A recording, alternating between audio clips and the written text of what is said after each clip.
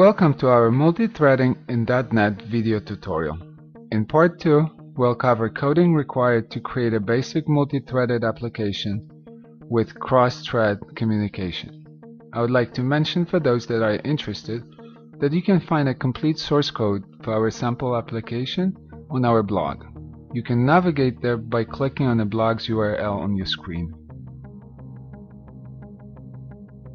Before we look at the coding, I would like to show you our sample application in action and explain the general interaction between threads.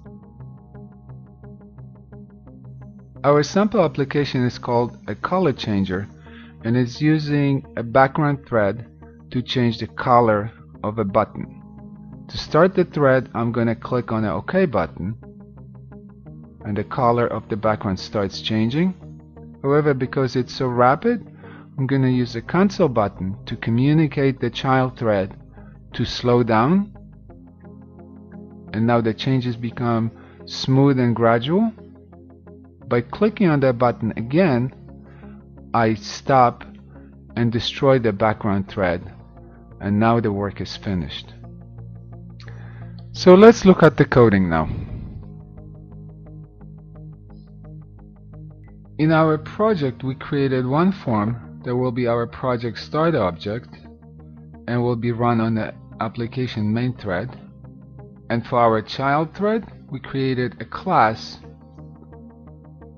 cls_threaded.vb that will be run on our child thread. As some of you may recall from part 1, we can provide a cross-thread communication with delegates. So let's start by looking at their declaration.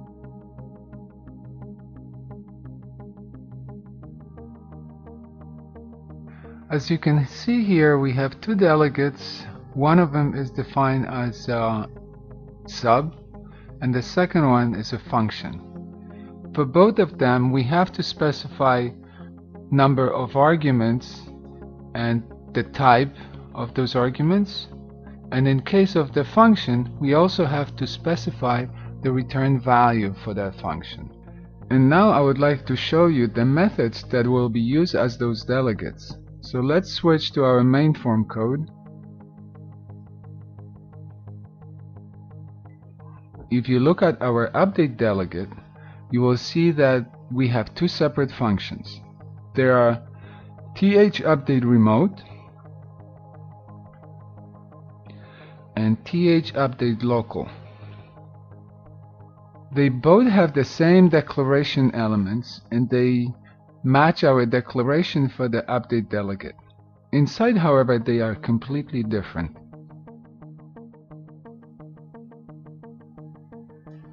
Our remote function's only job is to evaluate if the work requires a delegate for cross-threaded operations, or it can be executed with a standard call. If the operation is initiated from another thread, then the function creates a pointer to a local function that follows the delegate specifications. The reason for this extra step is very simple. Our main forms function can be called from within the form itself, from an instance of the object of class CLS_threaded running on a different thread, or from an object of class CLS_threaded but created on the same thread. Without the safeguard of invoke required block, calls to that function would fail half of the time because of using invoke method when it is not required, or because it's not using the invoke method when it is required.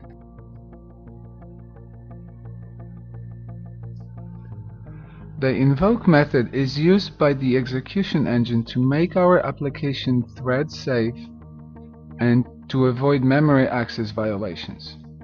If you will join us in part 3 when we walk through the code execution, I'll show you an example when the remote update function is called from the main thread and the local update is performed without invoke method. Our local update function changes the button color and returns one of the signaling flags based on our user's input, if any. Our complete delegates section follows the same programming approach, and if you downloaded the source code from our blog, you can review the implementation details. Next, we're going to look at our thread start procedure. We called it start color changer, and it's a sub that will start the background thread. We start with creating a new object of CLS threaded class by calling the new method of that class. Let's switch to our threaded class and look at the new method declaration.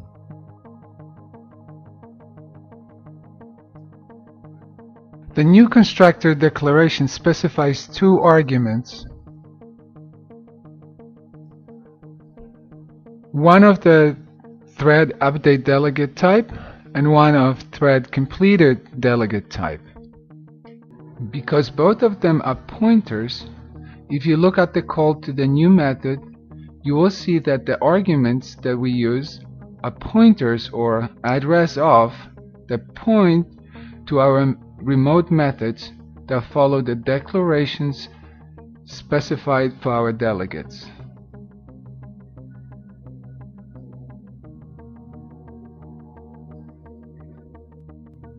Before we continue with our thread creation, I would like to go back to the new method for just 1 second. In here, we assign the remote function pointers to our local variables, also pointers, that had been declared as thread update or thread completed. To complete the instance creation, we initialize local variables that will be used during the thread execution.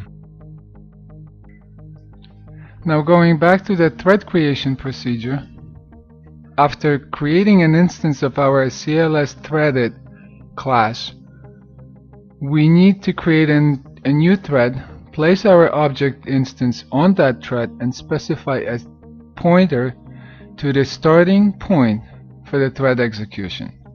In our case, it is public sub named worker, defined in our CLS threaded class. We are also going to define some local flags that are going to be used to monitor user interaction. To start the new thread execution, we call the start method to run our worker procedure that was passed to the threaded instance in a new constructor. This is the call, and this is the address for that procedure. Okay, so we reached the end of the coding part of our application, and we are ready to examine it at runtime. We'll cover this in the last portion of this tutorial. Thank you for watching, and see you in part 3.